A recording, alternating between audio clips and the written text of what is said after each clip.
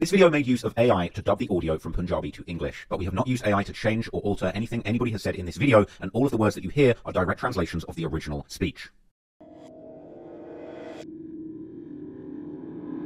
After going toe-to-toe with fellow Punjabi rap star Karan Aujla, Sidhu Moosewala released his classic debut album PBX1. The project spawned three main singles: Jat Da Muqabala, which came out soon after the album, that had a hook essentially calling out his competition and sneak dissing Karan Aujla. It would also have violent lyrics where he began to hint deeper at his street activity, rapping that he could be found at crime scenes and saying that he doesn't drink alcohol but he does play with guns. And he would rap about how big stars are scared of him since he came in the industry and how his ops run from him, as well as saying that his ops get jealous when they see him driving his G-Wagon, and ending the video with a message saying jealousy and success don't go together. Now, this song is an absolute banger. I've had this one on repeat since I found it. I just love the way that the beat and the melody kind of flow with his lyrics. It sort of reminds me of like a Punjabi version of French Montana's Shot Caller. Go and give it a listen. But anyway, on the track, Sidhu was sending boastful messages to his enemies, and the theme of playing gangster on the mic would continue into his next single titled Bad Fella, another certified hit that has 145 million views to date. This was another American-inspired beat where a lowrider is seen crawling through the city. But despite the influence from American gangster rap, the song itself would actually pay homage to the Canadian gangsters in Brampton, as Sidhu raps through the hook about having foreign gangsters all around him when he chills in the gang-related blocks of Brampton. And Sidhu rapped about having guns on him, shooting up trap houses, all while seemingly holding a police officer hostage. And he goes on to disrespect the police extensively on the track, rapping about how the police are following him and his crew and promising to destroy anyone in his way, saying that he can get to anybody and that his enemies are expensive, all while holding a rifle and saying that he will kill his enemies, and saying that he solves his problems with bullets. Now, this is also one of the first songs where Sidhu would actually begin his habit of speaking about his own death, as he raps that he knows he won't live long. Perhaps he didn't know it yet, but Sidhu would go on to refer to his own death frequently and arguably spoke it into existence in his music. Now, Bad Fellas was one of his most violent songs so far, and not everyone was feeling it. Soon after the video released, an NYPD officer of Punjabi heritage would release a video criticizing Sidhu for his violent lyrics and visuals and for not respecting the police in the video, particularly the scene where he cuffs a police officer and has him slumped on his knees.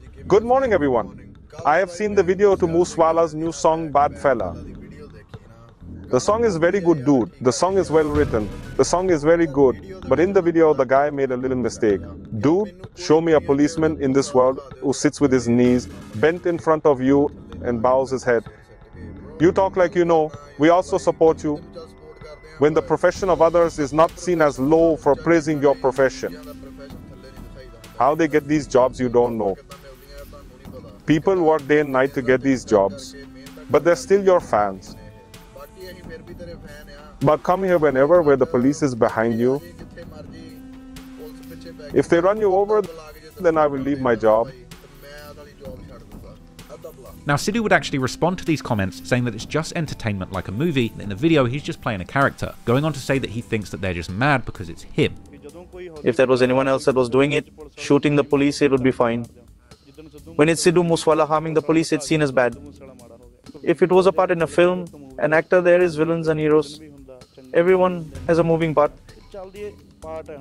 Perhaps the controversy caused Sidhu to change his ways, at least momentarily, as his next release would be the January 2019 track I'm Better Now, this time opting to tone down the violence, releasing a much more female-focused love song. This is a breakup song essentially told from a female perspective. Interestingly, this song was kind of a moderate success to Sidhu's standards, garnering over 55 million views to date. Good numbers for any artist, but Sidhu's somebody that can put up hundreds of millions of views on the right song. But from this run of singles, Bad Fella, the most violent of the tracks released so far, was the biggest success. Clearly, fans wanted the violent gangster rap from Sidhu Moosewala, and he would continue giving them what they wanted. In February 2019, Sidhu would release again, and it would end up being another huge hit, this time choosing producers who created a much more digestible sound for the Western countries, similar to his second hit single, So High. On the 26th of February 2019, Sidhu released possibly his best single to date, the track Legend, produced by The Kid, and the song features a West Coast style beat, continuing to lean into Sidhu's influence from Tupac and the G-Funk music style from California, but this song has almost 250 million views, and it was the first official release that Sidhu chose to put out on his own channel rather than on the giant label T-Series' platform. And the song itself would apparently be released independently, meaning that financially Sidhu would be having a lot more to gain from his music from here on out. The song itself was once again concerned with his beefs and conflicts, and Sidhu opens the song saying that he has conflicts with countless people, followed by him once again eerily foreshadowing an early death, rapping that he knows his breaths are very limited, and going on to rap that even at such a young age, he's already considered a legend at this point at just age 25. And on the track, there would be plenty of gun talk too, with Sidhu boasting that he has a licensed firearm firearm, even referring to the gun as his girlfriend. And in the next verse, Sidhu takes further shots at Karen Aujla, addressing the social media shots that were fired at him, saying that in real life they would not touch a hair on his head. He then references an interview where Aujla praised Sidhu's musical talent, claiming that silently Aujla is a fan. Sidhu then again mentions how his time here is limited, creepily somehow knowing at this point that his life was indeed in its last moments, and how his photo will be spread with breaking news as if Sidhu already knew what would happen after his eventual fate. The bridge of the song then samples a notorious B.I.G. verse, again showing Sidhu's influence from that 90s golden age of hip-hop. Sidhu would then enter the third verse mentioning how his lyrics will live forever and how one of his songs is equal to a dozen of his competitors. During this time, Sidhu was really starting to break into the mainstream, becoming a titan in the Punjabi music industry. And even though he only had one full-length project to his name at this point, the number of views and streams on his singles cemented these as generational hits in India. Just like the song said, he was now a legend of the game at only 25, and he would continue this once-of-a-lifetime run, releasing hit after hit. Next was the love song Chosen, which now sits over 80 million views, followed by another street track called Outlaw that today sits over 58 million views. And Outlaw portrayed Sidhu like a real mob boss, calling his ops and telling them the exact time that he would be having them killed, and saying that he could have anyone kidnapped at any time. And the video featured a whole bunch of high-powered weapons, with Sidhu throwing the rifle to his hitters and taking out an op personally. And in the lyrics, Sidhu is claiming to have a large group of shooters and saying that you can't ever kill his whole gang, and that messing with his crew will lead to your certain death. He raps that his gang is out all night doing crimes, and they wear their accusations like medals, and that the things they have to do in the streets get the government talking. A bold and interesting lyric, considering there had already been outcry about violent lyrics and promoting firearms against Sidhu and other Punjabi artists all through 2018 and 19. Anyway, on the track, Sidhu would also once again meditate on his own impending death, rapping that any moment could be their last. In April, he would drop his next track, East Side Flow, which now sits over 158 million views. And this was another American-themed track with a video decked out in lowriders and of course Sidhu's beloved Mercedes G-Wagon. At one point, he even hid a headline in the video, which was a Times of India article discussing Punjabi on Punjabi violence in Brampton in Canada. Now, this was an article that reported on apparent violent clashes between Punjabi groups on a Brampton college campus, amid suggestions that Indian gangsters were moving to Canada under the guise of studying, but then getting in the streets. Elsewhere in the East Side Flow video, Sidhu would also show a thumbnail from a YouTube channel called Savera Star Talks, who had dropped a video about him. Now, this YouTube channel actually reports extensively on the Punjabi rap scene and has made dozens of videos about Sidhu, regularly keeping track of any times the police have spoken out against him or any times that he clapped back, as well as having interviewed him personally at his home, where in one clip he actually asked Sidhu about the rising prominence of firearms in Punjabi culture, with Sidhu explaining that the wider culture dictates what everybody wears, eats and does, explaining that there's a time for everything, I guess including guns. He would also point out that there were times in the 80s and 90s where people got very active in the streets, suggesting that this is more to do with what's happening in wider society rather than the musicians making everyone violent with their songs. Controversy has arisen and caused discussions. Some came from South India and claim that people want to start speaking Punjabi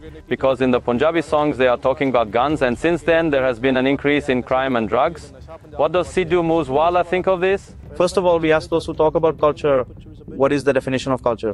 What is culture? What kind of clothes someone wears? It changes in time.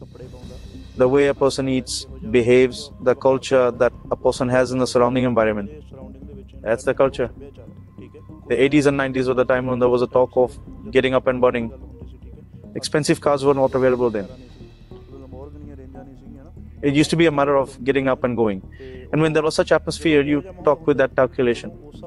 But anyway, despite the controversy surrounding his violent lyrics, Sidhu continued leaning into his gangster persona. His next song was titled Mafia Style and today sits over 60 million views, despite not even having a music video. And the song had an interesting concept where Sidhu rapped that when he has his wedding, it has to be Mafia style, with a convoy of G-Wagons, guns in his jacket, and both British pounds and American dollars being thrown into the sky. But while Sidhu's gangster reputation had the whole of India talking, his street persona would ultimately begin to cause him problems with his career. He was blocked from performing in British Columbia, Canada, due to the police having concerns of violence popping off at the show. Unable to perform in summer 2019, Sidhu would get back in the studio and continued making hits, and his next anthem would come in August 2019 when he released the song Same Beef with Bohemia and Big Bird. And the track didn't disappoint fans who had grown to love Sidhu's tough as nails gangbanging lyrics. In Same Beef, Sidhu would rap about catching cases, gaining more ops, and being a shooter, and still beefing with the same people from his past, despite his newfound fame and success. He would even claim in one ominous bar that he still rides around in the same car and that he's not hiding from anyone. Sidhu also prophetically mentions how how the bullet is his beginning and end, as well as saying that Toronto is still his hood. Big Bird then possibly sends some more shots at Karen Aujala, claiming that boys have become rich by copying him. And Sidhu later continues to flex his weaponry, claiming to have more weapons than friends, which is essential for his enemies. The track was clearly a shot at his ops, and Sidhu was doubling down on the violent themes that were attracting him attention, both good and bad. And the formula was working. This song was a huge hit today and sits over 500 million views. While Sidhu was capable of making love songs, it was those tough gangster rap bangers that really got him the numbers. But the following month, Sidhu experienced one of his first brushes of controversy beyond his violent lyrics when he released the song Jati Jion Morwagi. Ironically, the song didn't include any violent lyrics this time around. It was actually his usage of the name of a sacred figure in Sikh culture that actually had people offended. The song itself was more of a love song where Sidhu praises a tough woman who he says has strength, guts, a good name, and the ability to fight. But the deeper connotations of the song and its connection to the Sikh faith left some people upset. The track was condemned by the Sikh religious community, largely because the song was made to praise the Jat caste, which technically actually goes against one of the main pillars of the Sikh religion, which is to remove the caste system and treat people equally. As Sidhu was seen by the Sikh community as a turban-wearing entertainer who had made his Sikh faith part of his image, the religion's followers believed then that Sidhu had a responsibility to represent the faith correctly in his songs. More specifically, due to the song being centered around a young, attractive, gun-wielding Jat woman who keeps male gangsters in line, he projected her as a modern incarnation of Giorna Moore. Moore, a colonial-era bandit known for vigilante violence, is a revered figure and seen as a symbol of bravery, essentially something like a kind of Robin Hood of the Punjab. And the song also seemed to allude to the 18th century Sikh warrior, Mai Bhago, which is apparently what offended the Sikhs the most. Ironically, it wasn't the promotion of violence and guns which he had done for years in his music, but actually offending his religious elders that got him in the most trouble. Making a song where he put himself and his Jats above the rest of society, and confessing his love for a gangster woman who is based on a sacred figure from his religion, had the Sikh community furious, and things were very serious. Faced with the threat of a criminal case being lodged against him, Sidhu would have to face the Akal Takht, the highest temporal seat of the Sikhs. Seen at the bottom of the golden temples, this symbolizes the dispensing of justice. Sidhu would face the consequences of what he had said, and he would also issue a written apology that was circulated publicly. Interestingly, fans would actually gain respect for Sidhu after he so humbly accepted his wrongdoing and asked his religious elders for forgiveness in the best way possible. But it would seem that Sidhu had learned the hard way that there would indeed be limits when it came to pushing the boundaries with his art, and in the Punjabi world, offending the faith is a far bigger violation than promoting the gangster image. So Sidhu would humbly move forward from this incident and continue developing his career. The same month he was going through this scandal in September 2019, he was also still racking up W's, having released another hit song, Dogar, as part of a prominent movie release, which racked up tens of millions of views. The movie itself, titled Terry Mari Jodi, also had a part for Moosewala. He was becoming a big star in India, and soon after this, he would begin having more and more success internationally, as also in 2019, Sidhu had gotten in contact with UK-based Punjabi and Sikh producer Steel Bangles. This connection was huge for Sidhu's future and legacy in music, as this connection gave him access to network with many international artists that Steel Bangles also worked with, as well as having top-tier production and mastering for his music. This connection would truly bridge the gap between the East and the West, allowing Sidhu to collaborate with many huge Western artists with some of the best beats in the game, so that he could truly conquer the international markets. And once Sidhu and Steel Bangles linked up, they would form a bond for life, collaborating on multiple songs together and eventually releasing a full-length album titled Moose Tape. Steel Bangles shares the same Punjabi and Sikh heritage as Sidhu, with his name Steel Bangles actually referring to the Kara worn on the right hand of all Sikhs, which is one of the religion's 5 Ks. The Kara symbolizes an attachment to God, something that of course you would always see Sidhu wearing too. Now, Steel Bangles is a legendary hitmaker in the UK, and he's worked with an all-star list of UK artists, producing numerous classic hits, bangers with Mo Stack and AJ Tracey, and just crazy discography. And his production had played a huge role in the rise of Birmingham rapper, now influencer boxer, Mist. Mist himself was a huge staple in the Punjabi community, as he heavily featured Punjabi slang and language in his hit rap songs, such as the words Apnars, which is a term South Asians use to determine another one of their own people, Kalas, which means black people, and Goras, which means white people. With the UK rap scene exploding, and with Punjabi lingo being pushed to the forefront, this was the perfect time for Sidhu to collaborate, and in October 2019, after first establishing that close relationship with Steel Bangles, they would release a joint track titled 47, featuring Mist and legendary female rapper Stefflon Don. This is yet another track detailing Sidhu's love for firearms, with the song being called 47 to pay homage to the infamous automatic rifle, the AK-47. The beat itself features a traditional Punjabi sarangi being played over trap drums and heavy 808s. Another song that made it easy for Western audiences to digest the Punjabi sound, as well as another perfect example of just how infatuated Sidhu was with gangster rap from all different countries. And with a producer like Steel Bangles on the beat, the quality of the production was on a whole nother level, better than a lot of the stuff in Sidhu's discography so far. Further, choosing to collaborate with the UK rap legends like Mist and Stefflon Don on the same track put millions of eyes on Sidhu that he had never had on him before. The song will begin with Sidhu explaining that he will stand tall in front of gun barrels, never fearing death. And as the 808s drop, Sidhu sings the chorus explaining that his enemies call him 47 because of the AK that he's known to tote. Mist then begins his verse, rapping in a mix of Punjabi and English, saying that he blew a chase from the Mame, which is Punjabi from police. Sidhu then continues, singing about his infamy and how he keeps an arsenal of weaponry, even mentioning how his lyrics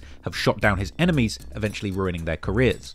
Karen Algila is reeling after that one. Sidhu would also claim that his name is associated with a number of cases because he takes people's breath away. He then mentions his contradictions in religion as he starts the day with prayers and ends the day with sin, asking the listener to check the news to see what he's all about. And again, he mentions his warrior lineage and how he was built for fighting. 47 was a certified banger that appealed to people in both Western rap and Punjabi music. Sidhu's fame and exposure was about to reach a new high in the UK as the song exploded. It now sits at 82 million views, which is insane numbers for the UK rap scene, which, remember, the UK is like the size of just one American state. It was likely that even though Mist and Stefflon Don were big stars in their own right in the UK, this song was a huge W for their careers too. This ended up being Mist's most viewed song of his career, with his second most viewed video currently being at 58 million views, and for Stefflon Don, this ultimately became her fifth most viewed single on YouTube. The song was a mainstream success and even landed at number 17 on the official UK singles charts. And this song was also when Sidhu began becoming the perfect recipe for success in the YouTube reaction community. As these crossover tracks were getting such big numbers, English-speaking reactors would jump online, making videos reacting to the lyrics and breaking them down, which ultimately grew their own audiences in the Punjabi world, with many reactors getting their most viewed videos to date reacting to Sidhu Moosewala's new song. Sidhu, Stefflon and Mist would go on to perform the song at the Brit Asia Music Awards in 2019, with that performance itself sitting at 30 million views. And on the same night, Sidhu had a clean run at the awards, winning in 4 categories, including the Best Album Award for PBX1, as well as Track of the Year for Legend, and the award for Best International Male Act and Best Lyricist. It was safe to say that Sidhu ended 2019 on an all-time high, after bridging the gap with his Western audience and sweeping the award shows on an international stage. The next year, Sidhu chose to continue bridging that gap, reaching new highs in both India and abroad. And another development would be that throughout 2020, Sidhu began getting more and more active on social media, and he would treat his social media presence the same way as his music. In fact, online, he chose to go all out on the gangster persona, showing off his firearms, as well as the tattoos he was getting, and letting the world know that he was really living the dangerous lifestyle he portrayed in his raps, taking the authentic gangster rap persona to levels never really seen before in the Punjabi music community. But behind the scenes, it wasn't just his gangster persona that was developing, but also his real ties and interactions with real gangs in the underworld of India and Canada, with these dangerous activities ultimately attracting him a lot of negative attention that would ultimately come back to haunt him, from both the gangsters running in the streets of India and Canada, as well as the authorities that are meant to protect him from them.